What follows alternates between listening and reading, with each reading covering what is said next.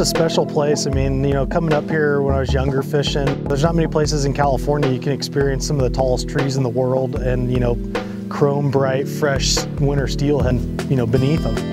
It's one of those places you come up here, you know, experience what it has to offer, and it really gets you. I love the exploration. I have what's around the bend syndrome. I start going up a river and I just want to see what's around the next bend, and then what's around the next bend, and what's around the next bend.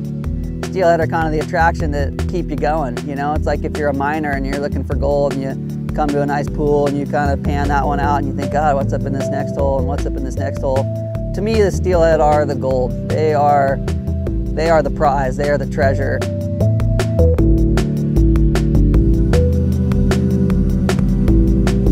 If you're really fishing for wild fish, it's kind of a mystery. It's a little bit of a crapshoot sometimes. You know, you're kind of rolling the dice. You got to get out and hunt them. I try to go at least a few times every year and go somewhere and chase steelhead because they're just something I never will get tired of catching. This river blows out very easily. It takes a long time to come back into shape. I mean, there's some seasons we get just a handful of days on the eel.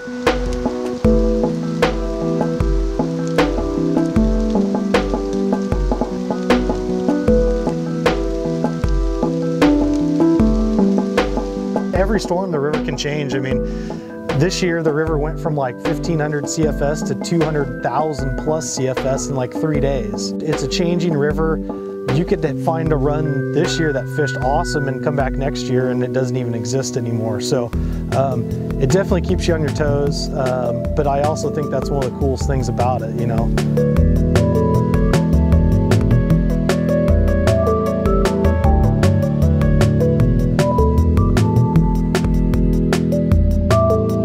Huge system. It's one of the larger systems in California that gets, you know, runs of salmon and steelhead.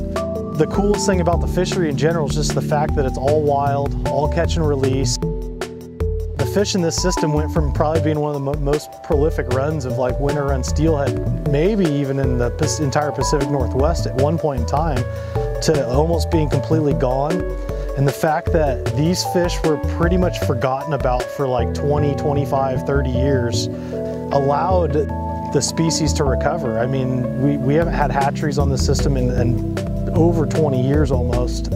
You know, the logging practices have changed, all catch and release, and it shows that wild steelhead will do their thing and will come back if we let them do that. And that's what I think other agencies and states need to look at, is that the fact that if you kind of let these fish do their own thing, they'll make it happen.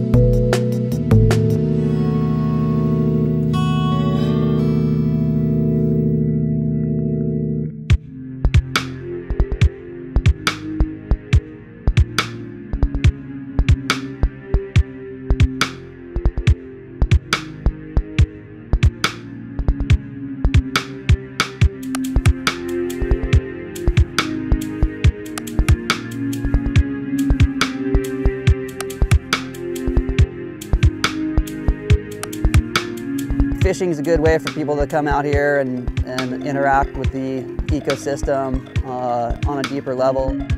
Chasing steelhead is definitely a spiritual experience, and you know, to a lot of people it's like a religion. You know, many people equate the river to their church. You know, it's where they feel the most connected to the higher power.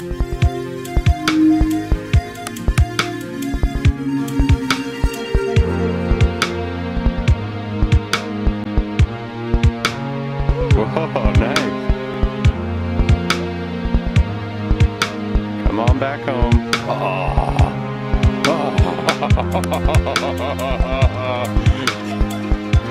Eel River.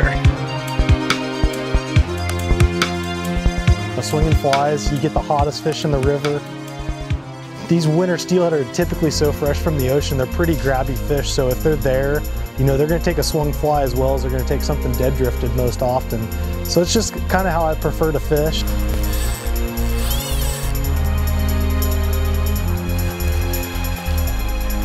Phew!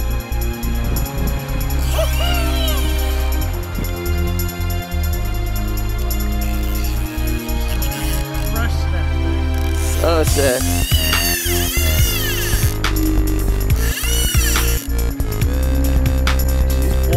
Hard. That's awesome. Oh yeah.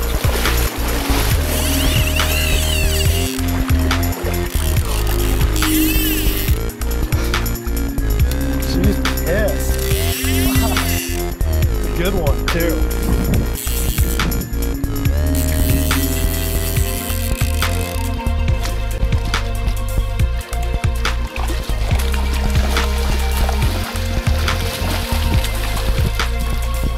Clear finned, super clear fins, just right out of the ocean. Awesome.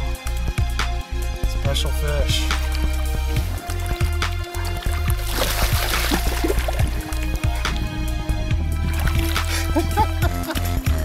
Oh, that was awesome. Old traditional GP.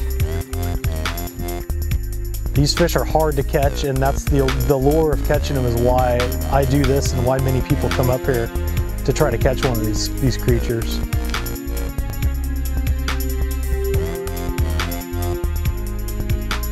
It is a very deep and spiritual experience to commune with nature, and steelhead's a great vehicle that drives that. It forces me deeper into the woods and deeper into the river, and you know, I feel the most connected and at peace when I've got some cold, clean water rushing against my legs and surrounded by a beautiful forest and the sound of the rushing water.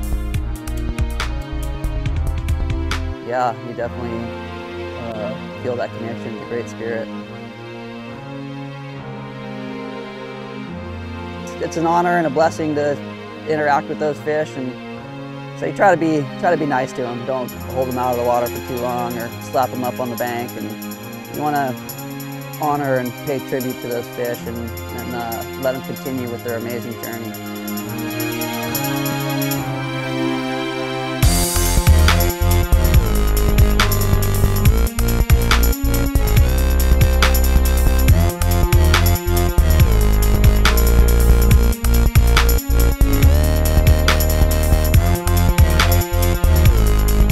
Probably the most important thing with the eel right now is we might be able to use the Eel River as an example for other rivers in the Pacific Northwest.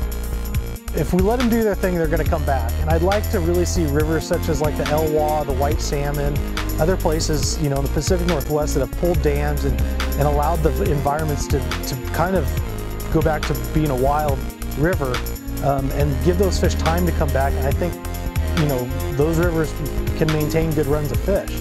But if you don't give these fish time, it's not going to, you know, you're not going to find out what could happen.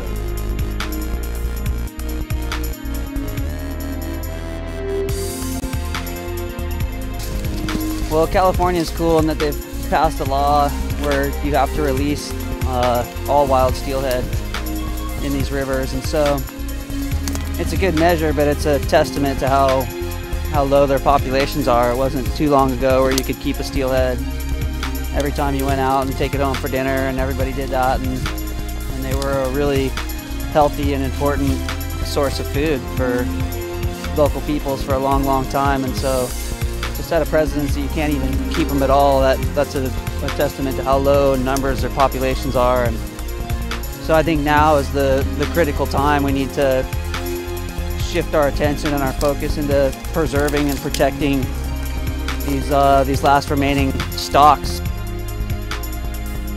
If they don't have a shot here, then they don't have a shot. But I think that this is where the hope lies for sure for our native salmonids, for our steelhead and salmon. So we need to keep it that way.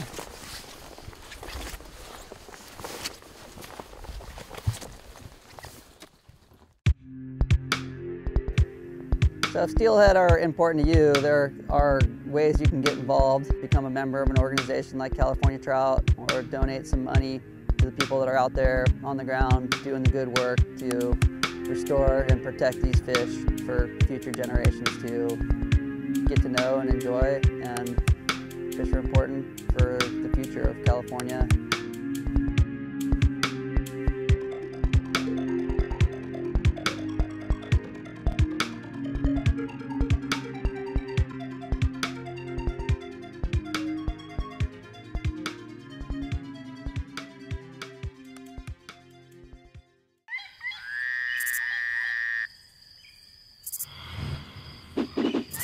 Mm-hmm.